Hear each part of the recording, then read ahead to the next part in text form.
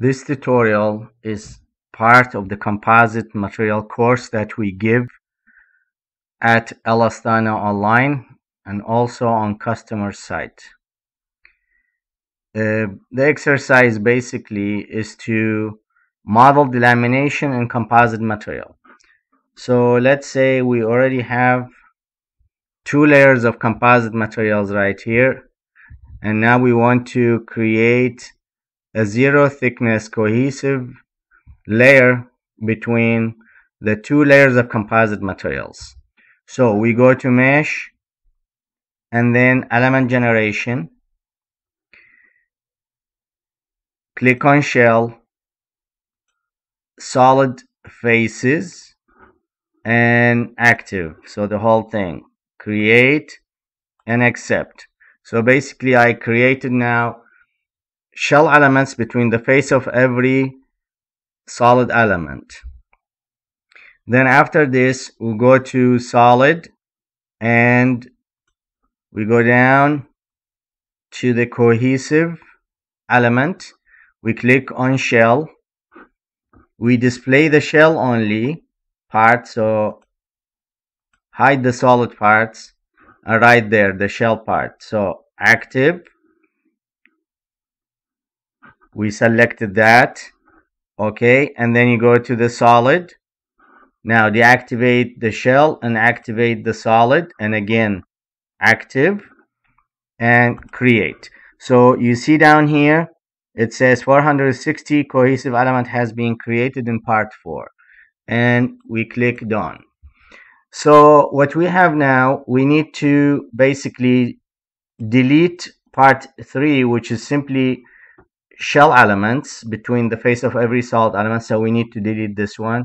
Right click on part 3 and delete that part right there.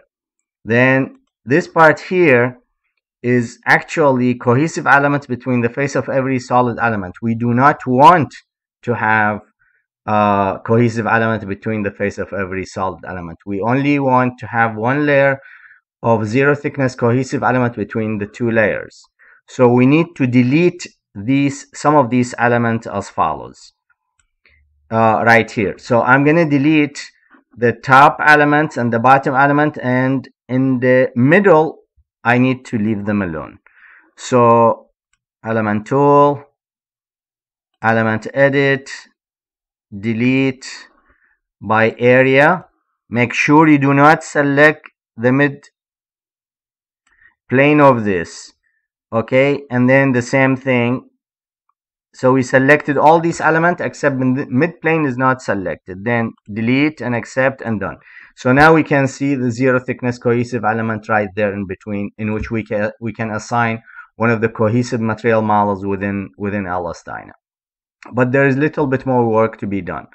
When we created the zero thickness cohesive element between the face of every solid element, LS Prepost detached all of these solid elements. So we need to merge them back layer by layer, not the whole model, layer by layer. So we go back to first layer, and then basically we go to element tool, duplicate node, active, and you can see show duplicate nodes. So we see all of these duplicate nodes, merge nodes, accept, and then we go to the next layer.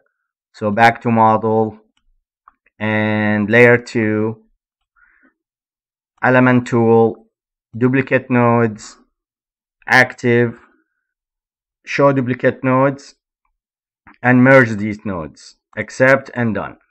So right now what we have actually one layer, the next layer, and the cohesive element in between, in which we can assign one of the material models in LS-DYNA for the cohesive layer. We can use material 138 or material 240, which is the best out of all the cohesive material within LS-DYNA.